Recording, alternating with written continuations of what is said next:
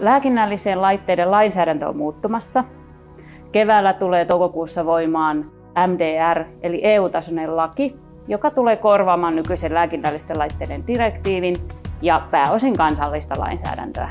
Potilasturvallisuutta parannetaan muun muassa jäljitettävyyden kautta. Tuotteisiin tulee yksilöllinen laitetunniste, jonka avulla tuotteet rekisteröidään Euroopan laajuiseen uuteen tietokantaan. Uuden lainsäädännön myötä tuotteisiin tulee lisää suorituskyky- ja turvallisuusvaatimuksia. Asiakas tietää näiden vaatimuksen täyttyvän siitä, että tuotteessa on CE-merkki.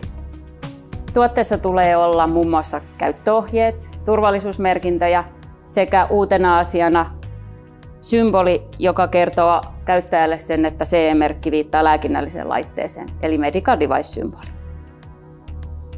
Asiakkaalle CE-merkki kertoo tuotteen olevan laadukas, tutkitusti tehokas ja turvallinen.